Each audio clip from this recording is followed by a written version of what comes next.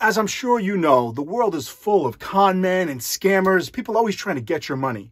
Today, I'm going to teach you a very common scam that's easy to fall for. Now, I'm not teaching it so you can do it. Obviously, it's illegal to steal someone's money. I'm teaching you the scam so that you never fall for it. So imagine this. You decide to go out and grab a drink after work and you're sitting at the bar.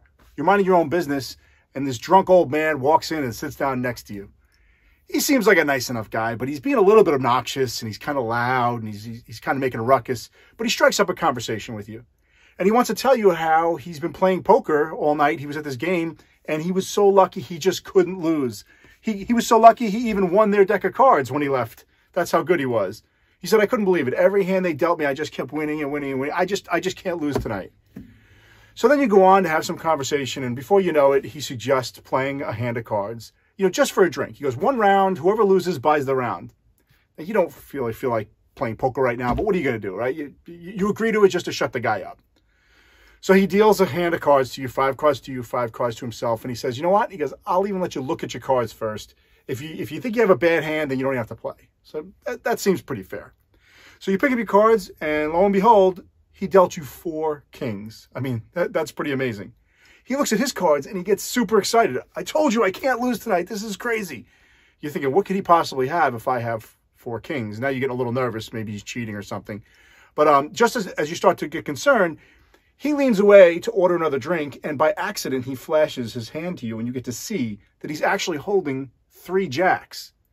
Well, now you're pretty excited because you know you can't lose, right? You've got 4 kings. So you agree to play the hand and whatever. It's just a round of drinks. You kind of feel bad because you've seen his hand, but it's a round of drinks. So he turns to you and says, okay, we're going to play. How many cards do you want? Oh, you didn't realize that it was a game of draw. You thought it was just 5-card stud. But anyway, whatever. Let him draw some cards. You've got 4 kings. You can't lose, right? So you say, you know what? I'm good. I don't want any cards. He says, okay, good. I'm going to take 2. He takes 2 cards. He picks them up, and his face lights up. He can't believe it. He's super excited. I told you I couldn't lose tonight. What a great night. Oh, man, I wish we were playing for money. I can't believe this is just for a drink. You're getting a little annoyed at the guy because he's being pretty obnoxious at this point. And so you say, you know what? You want to bet? Let's bet, right? You figure, what's the worst that happens? He caught his 4th jack. You have 4 kings. You can't lose anyway. So let's bet some money. So he says, yeah? Oh, you think you said that? How much you want to bet? Well, you reach in your pocket. Now you're really annoyed at this guy. You want to teach him a lesson. So you take all the money out of your pocket. You've got $300 on you. He goes, 300? All right, let's do it. He puts $300 down. You cannot believe you're about to take $300 off this old man. Again, you feel bad about it, but hey, he's the one that suggested it. He's being obnoxious. So you flip over your 4 kings. You go to reach for the money, and before you can grab it, he goes, hold on. He flips up his hand, and he's got a straight flush. How did he do that? He wins the money. He gets up. He walks out of the bar. You've just been scammed. Here's the setup for the scam. First, the man was never drunk, right? He was acting drunk. He came in. He probably didn't have any drinks at all. He orders 1 drink at the bar. He sips it a little. It's all part of the scam. He wants you to think that he's had too many. He wants you to not like him, so he's purposely being obnoxious and loud. Now he pulls out this deck of cards, and it's stacked from the top, right? And he can even do a false shuffle if he wants. It doesn't matter because you're not suspecting anything at this point. And what he does is he just sets the deck up so that when he deals a top card, it's going to be a king. That's going to go to you.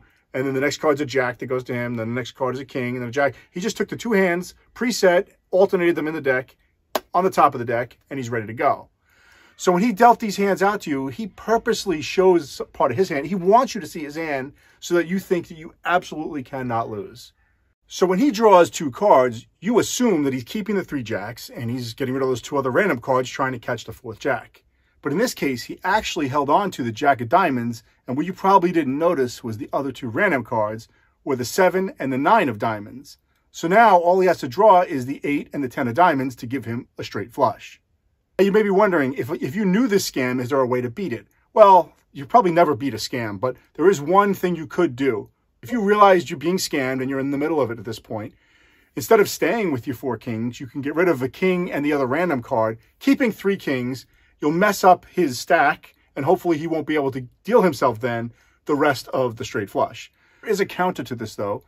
You saw that I put the jack as the next card after those other 2 random cards. So in this case, if you did that, he would just take the next card, which is a jack, and then he got 4 jacks. You're stuck with 3 kings. He still wins. So the best way to beat this scam is to just not get caught up in it at all. Someone offers to play poker with you in a bar, just don't play.